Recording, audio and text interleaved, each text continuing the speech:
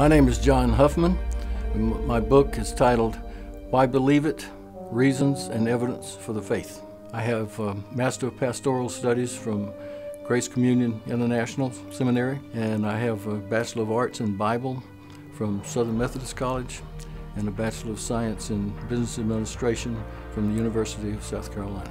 I've realized that there's some groups that have picked up ideas that have come out of actual paganism, and so I go through scriptures explaining what that means, where they got it from.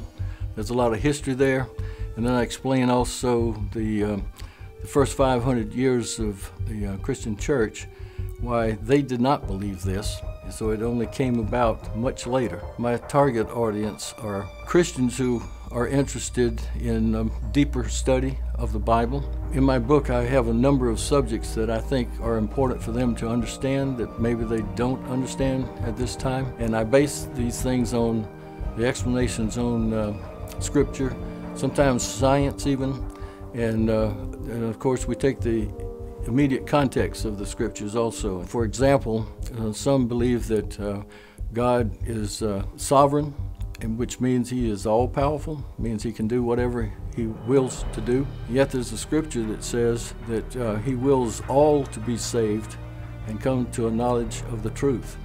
And it says that Christ atoned for all sins. So how can they believe that He only chose some to be saved and the others have no chance? But that goes contrary to what the scripture just says. So I hope that everybody comes to the conclusion that God is there for everybody. He wants all to be saved and come to the knowledge of truth.